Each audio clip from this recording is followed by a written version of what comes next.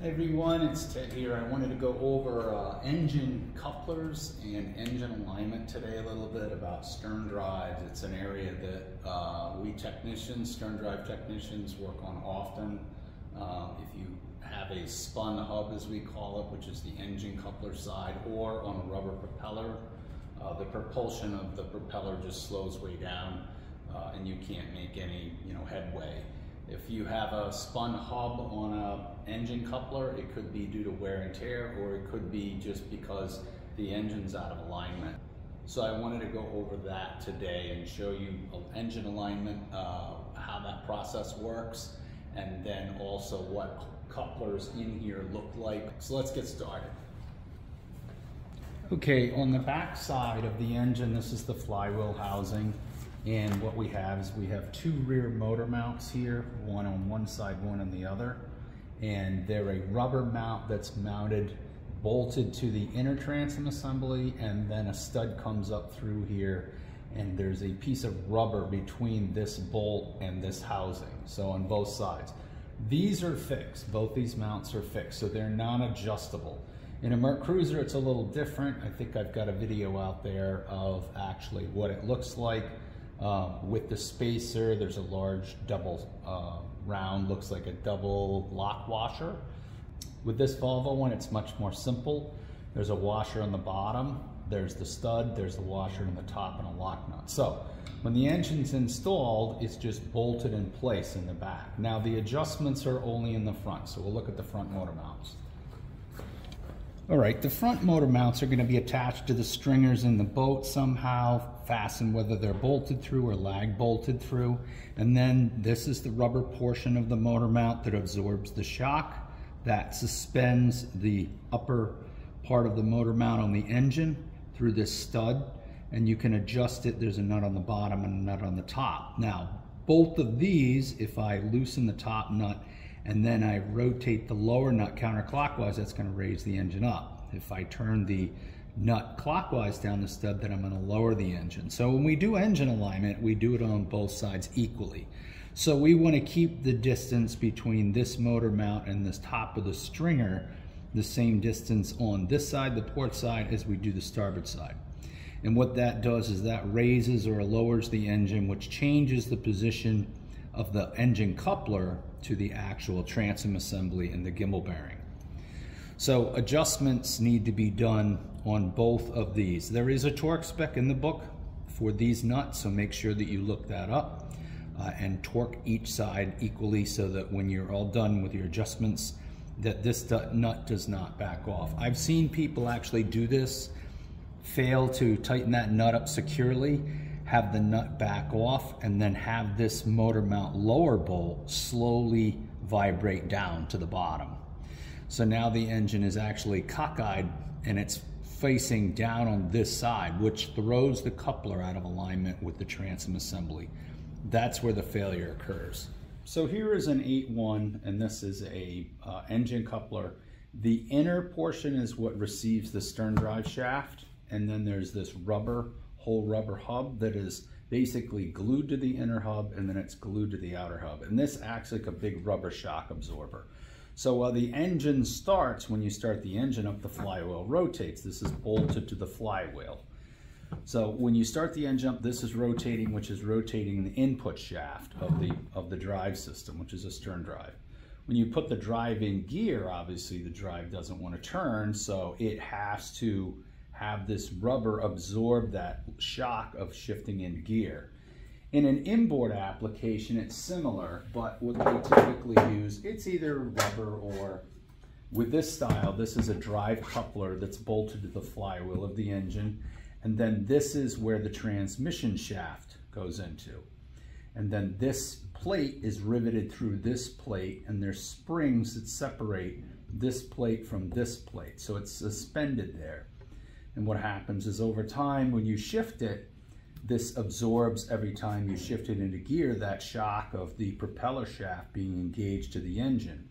And this can wear, these springs can wear, then what happens is the inside, it gets worn, and these springs start to chuck around in here, they get a little play. So at idle in an inboard engine, it makes a chatter noise at dead idle in neutral, When you shift it into gear, the noise goes away because you got it in gear. So if you have an inboard engine that has a very weird clicking sound in the back of the engine when you're in neutral at idle, and then it goes away as soon as you put it in gear, it's probably this drive plate's bad. So a drive plate in an inboard engine versus a drive coupler in a stern drive boat. So this coupler is what receives the input shaft. So here is the input yoke shaft, and that goes into the coupler like this. So what's in the transom assembly, this shaft, when you put the drive on, is a very large bearing. It's called the gimbal bearing, and it rides right about here on the shaft, and that supports it. Now that bearing is obviously, you can move it, you can only rotate it around, but it's fixed. It's actually pressed into the transom assembly. So it can't move up, it can't move down, it can't move left, it can't move right. It can be turned though slightly. It has like a ball and socket kind of a way that it works, and of course it can spin. So that means when you install the drive is bolted to the outside transom assembly. This is fixed in position. It can't move up or down. It can't physically do this, and it can't do this. So when you install it into the coupler, then it needs to be aligned. And that means that this shaft, right, has to line up exactly with these splines so that it'll go into the coupler nice and smooth. The engine, on the other hand, is the alignment point. So if the engine alignment is not correct, let's say the front of the engine's down, then the coupler at an extreme looks like this. That's not going to fit, correct? So if we do get the engine pretty close to alignment, then you should be able to slide the drive on with ease. When you install the drive, it should just slide onto the transom assembly and onto the studs, and you should be able to bolt it up. If the coupler is not aligned, the engine's not aligned ever so slightly, and I'll just hold this a little bit up, then what's going to happen is I have to force the drive on. And when I force the drive on, that puts stress on this coupler, on this piece into that rubber. So it can absorb just a little bit of that. If it's out of alignment by very much, you cannot get the drive on. There's no way to get it on. Now, if you had an engine motor mount failure, all right, like the one I talked about earlier, then that means the engine would be down on the front on this side. So that would actually twist and put this out. Now, if the drive was on and the motor falls down like this, trying to get the drive off is really, really hard to do. Now you've got to force the drive off. Lastly, you know, the idea of aligning the engine is something that really a dealer needs to do. You need a drive alignment tool to do this, to align the engine. You have to have some experience to do it to make sure it works. And you line it up, and then you torque all the motor mounts back. I have some other couplers here I'm going to show you. So this is a good one. You can see that the rubber's nice and smooth all the way around. And then I have one that is a spun coupler.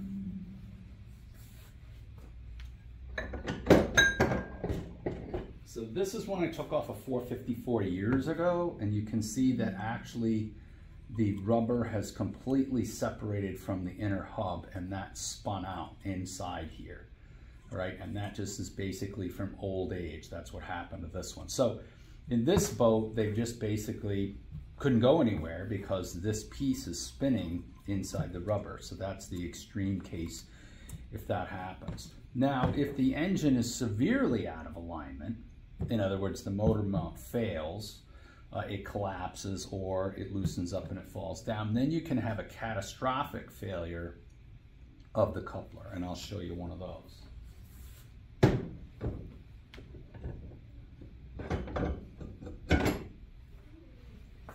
So same kind of coupler, bolted on. This came off of a 7.4 as well, but this was a catastrophic failure due to severe engine misalignment. And as you can see, that's what happens. It physically tore this piece right out because the engine was so far out of alignment that the engine motor mount had failed, and then what happens is this is turned at such a hard, point that it keeps turning like this, and it just tears the rubber out. So that is a catastrophic failure in this one. So If you have a spun hub, you lose, you lose forward momentum, and one way to check it is if you find that you have a spun hub like this one here. So if you have one like this, then what you can do is just take the boat out of the water, obviously, because you can't go anywhere. It's got to get hauled out. And while it's sitting on the trailer or sitting in the travel lift, slings or whatever, you shift the drive mechanically into gear. And then what you're going to do is you're going to step on the propeller and you're going to try to rotate the propeller shaft. Now it has to be in the direction where the drive is locked into gear. So if you have a shifting sliding clutch like on an Alpha drive or a Cobra drive, something like that, then you have to turn the propeller shaft counterclockwise when it's in forward gear, and then put your body weight on it. If you can turn the propeller, either the hub on the propeller spun, or this is spun, or it's the inside of the drive is gone. But that's one way we check it real quick, just as a quick check to see if this hub is spun. Mirror and a flashlight, get down in there, get a mirror and a flashlight, look in there, and that's how you can see if this is spun, especially from the side view like that.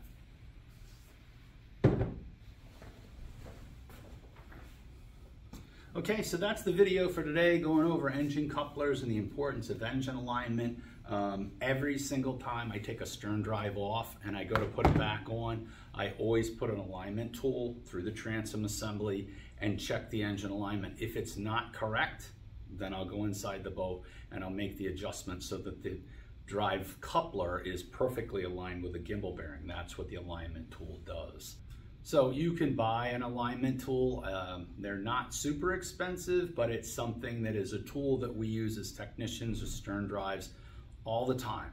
As a private boat owner, really, do you need to buy one? Probably not. You should have a dealer check it, take the drive off, put the drive on, check engine alignment, and they can do that very, very quickly. So certified shops, they should have drive alignment tools for Mercury products, Mercruisers, and for Volvo stern drives.